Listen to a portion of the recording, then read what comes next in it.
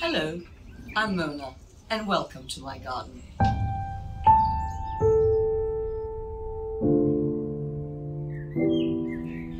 This is a Corokia. You may not have heard of it, but I happen to be the proud National Collection holder of this plant, which is largely unknown and undervalued. This is another new introduction of a Corokia, and in my view one of the very best, as it's compact, turns a beautiful bronze in the winter, has these dainty pointy leaves, and is the perfect alternative to box. And as box has been decimated by the caterpillar, this is the plant for you now.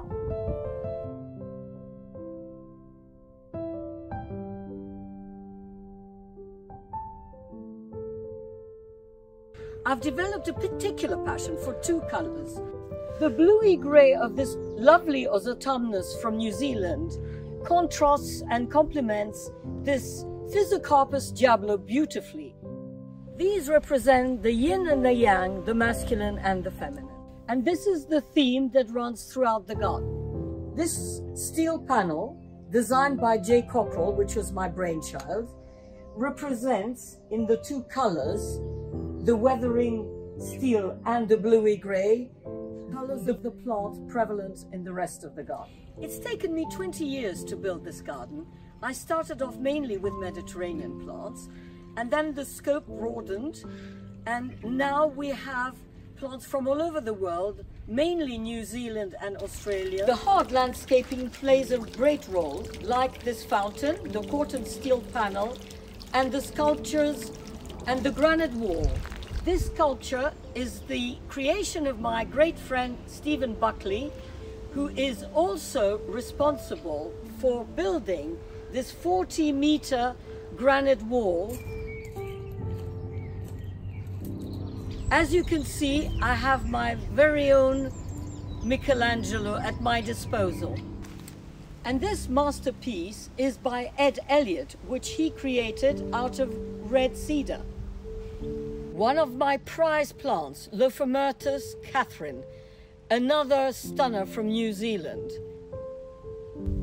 Plants can also be turned into sculpture. This bamboo I've turned into a wedding cake. I created this gentle slope in order to plant plants that liked it very free draining. And in order to do that, I brought in 3 tons of soil. This is the situation for the whole garden. In order to plant these free draining plants and stop them being waterlogged, 300 tons of material needed to be brought in from the top of the road down the alleyway on the side by wheelbarrow over the last 20 years. This is my Corokia hedge.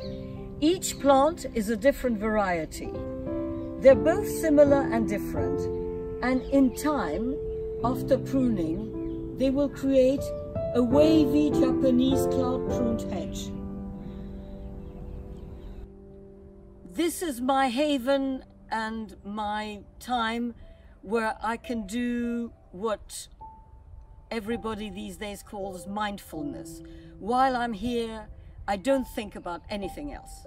The pruning is my favorite job in the garden because that's my opportunity to sculpt plants.